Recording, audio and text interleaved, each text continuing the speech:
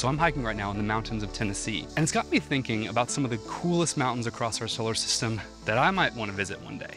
One of those at the top of my list is Steeple Mountain on the planet Io. Now, Io orbits the gas giant Jupiter as one of its largest moons. It's a fascinating planet. It has a lot of active volcanoes and large lava plains. This is a picture that was taken of Io in February of 2024, and I want you to check out this mountain range right here in the middle. Look at the shadow here.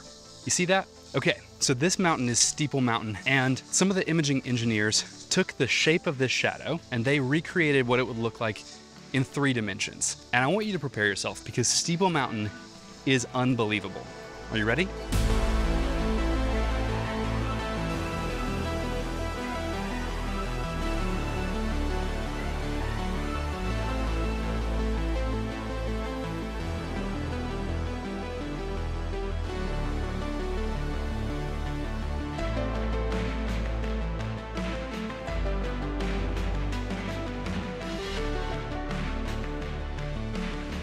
It is unlike anything that we have here on Earth. Now, using that shadow, scientists have been able to figure out that Steeple Mountain is somewhere between 5 and 7 kilometers high. So that would be like Denali or Mount Kilimanjaro here on Earth. But of course, what makes Steeple Mountain so spectacular are those spikes that come off of the top. It looks like something from a fantasy movie, and of course, it looks like a church steeple.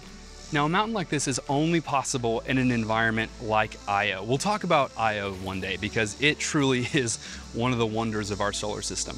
Now, what I'm not sure about is where exactly Steeple Mountain is on the planet, and the reason that's relevant is because Io has a side which always faces away from Jupiter. It's called the anti-Jovian side, and it has a side that always faces Jupiter called the subjovian side.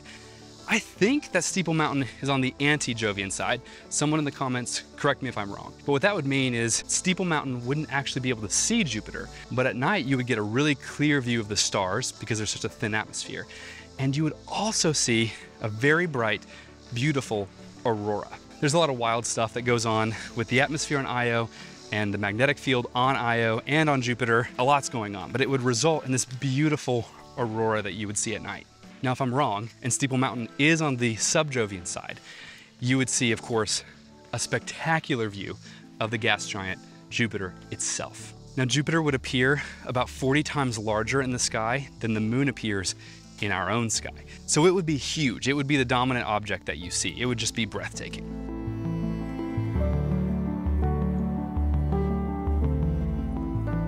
The good news is if you were to fall off of Steeple Mountain from the very top, it would be a slow descent down because the gravity on Io is only 1/5 of Earth gravity. I will say, if base jumping is your thing, I wouldn't go to Steeple Mountain. There's somewhere else in the solar system that actually, I think, wins the award as probably best base jumping opportunity. We'll talk about that another day. In the meantime, I'm gonna finish my hike here in Tennessee on planet Earth. Thanks for watching.